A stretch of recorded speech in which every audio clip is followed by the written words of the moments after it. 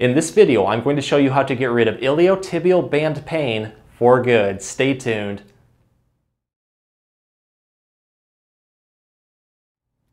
Hey everyone, Dr. Rowe coming to you from SpineCare in St. Joseph, Michigan. In this video, we're going to focus on getting quick and long-lasting pain relief for the iliotibial band, commonly known as the IT band. If you're unfamiliar with it, it originates with two muscles at the top part of the thigh. In the front, you have the tensor fasciae latae, or TFL, and in the rear, you have the gluteus maximus muscle. So it's a thick band of fibers known as fascia that runs on the outer part of the leg towards the knee. It tends to get inflamed through repetitive motions that cause irritation and inflammation. And it causes pain, usually dull, achy, burning pain on the top part of the knee towards the outer part of the thigh towards the hip. A lot of people try to get pain relief by directly foam rolling or stretching that IT band.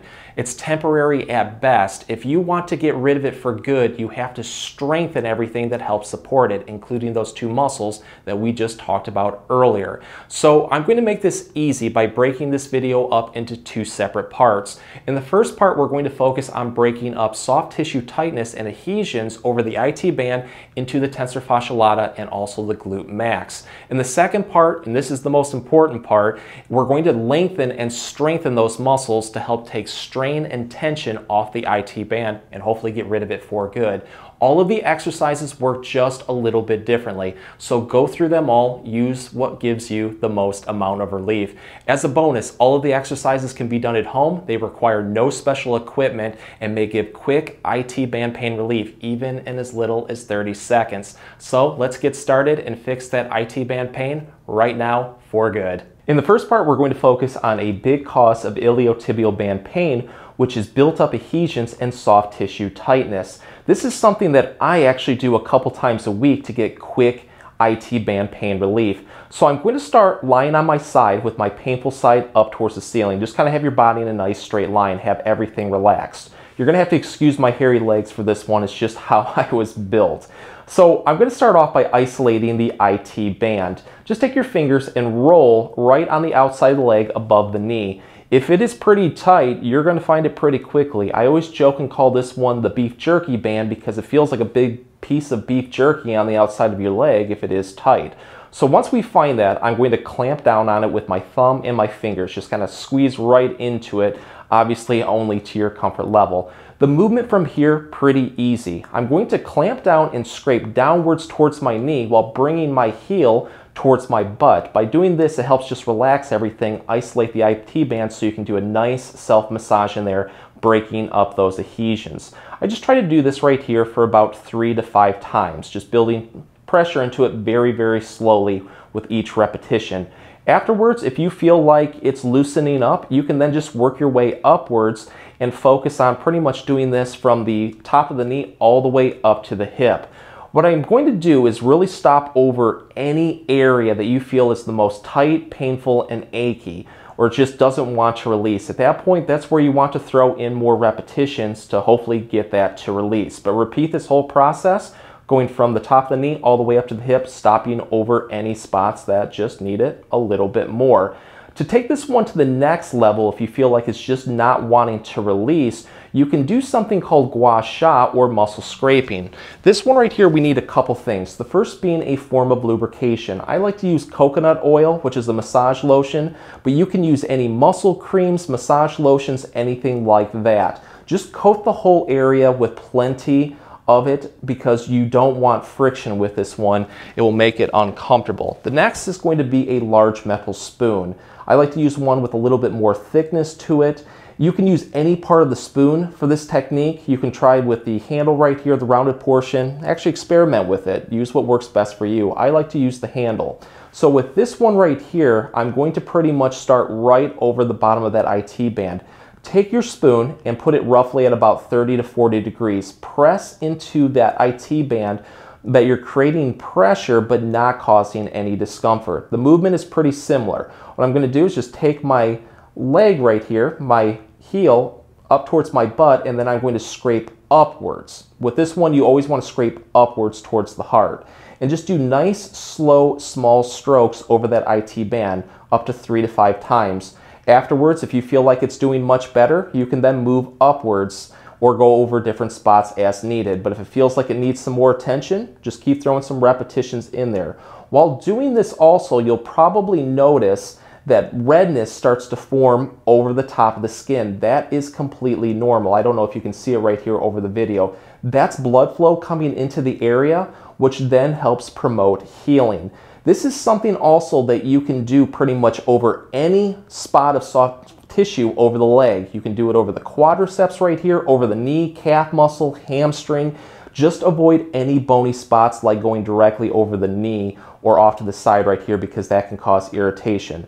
But give that one a try and go over any spots that you feel need it the most. If you want to get rid of iliotibial band pain for good, you have to focus on strengthening the muscles that help support it. Since the IT band originates from the tensor fasciae latae, or TFL, and the gluteus maximus, those are going to be the primary focus with these exercises. They're going to help lengthen and strengthen at the same time, but also help isolate the TFL and the glute max so you can identify the weak spots, that weak muscle, and really target the weak link, I should say. So this first one is very easy. You're just going to lie on your side with the painful side up towards the ceiling. Support your head with your hand just like this. I want my body pretty much in a nice straight line. My hips, my knees to my ankles are going to be stacked. Let's take our knees and slowly bring them upward towards our chest just like this. From there, I'm going to tighten my core during this exercise to build support, and then I'm going to take the top leg and straighten it while keeping it in line with the bottom leg. From there, I'm going to take my foot and turn it inwards, taking the toes down towards the floor as much as we can. Once we can't go any further, I'm then going to keep my legs straight and then lift up as much as I can, taking the heel towards the ceiling. The more that you go up, the more that you're going to feel the glutes fire, but more importantly, you're going to feel that tensor fasciae latae right in the front part and the side of the leg right here start to fire. Really focus on feeling that. Once you do, you're going to hold this one comfortably for about 5 seconds. And then from there, you're going to slowly bring your leg down. Try to fight your weight right here. It's another good style of an exercise. But I just come down, take a breather at that point. On the next repetition, I try to build into it even more. I can do this one 10 to 15 times. If you feel like this one's a little bit too easy, you can take it to the next level by doing a kicking motion. So turn your foot inwards, lift up, and then take your leg forward as much as you can. You'll feel a ton fire around that TFL. Again, a 5-second hold. You're just going to relax, and you can do this one 10 to 15 times, just building into it just a little bit more. Next, let's focus a little bit more on the glutes. So this one's pretty similar, but what I'm going to do is take my leg, or I should say take my foot inward, raise my leg up like this, and then take it backwards. You're going to feel a ton fire around the buttocks. Hold this one for about 5 seconds. You're just going to come back, relax, and then you can repeat this one 10 to 15 times.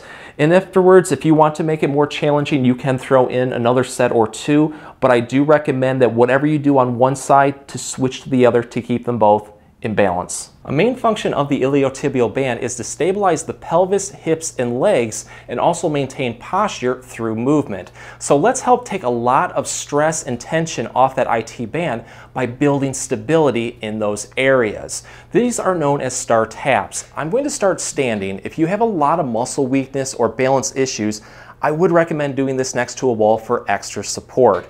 But start with very good upright posture. Place all of your body weight on one foot.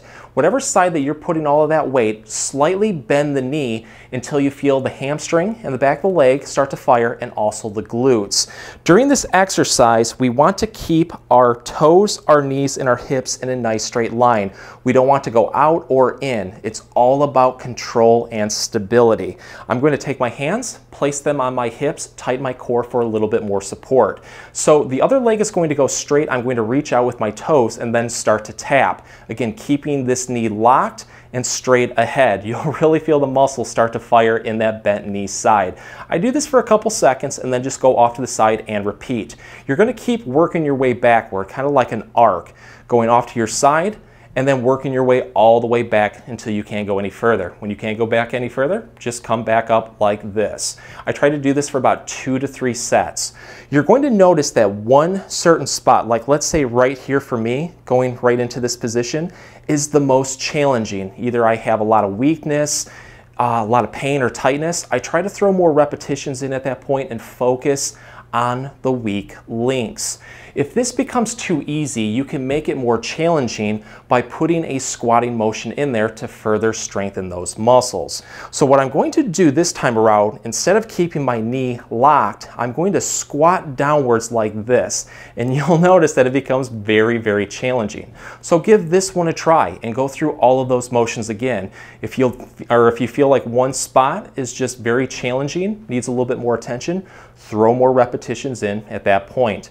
If you want to focus a little bit more on the glutes, you can do what is known as a standing fire hydrant. And you're going to see here just in a second why it's called that. So let's get back into our original position. I'm just going to put all of my body weight on one side, slightly bend that knee, but the other leg is going to go bent at 90 degrees. And I'm going to abduct or take my leg away from me like this.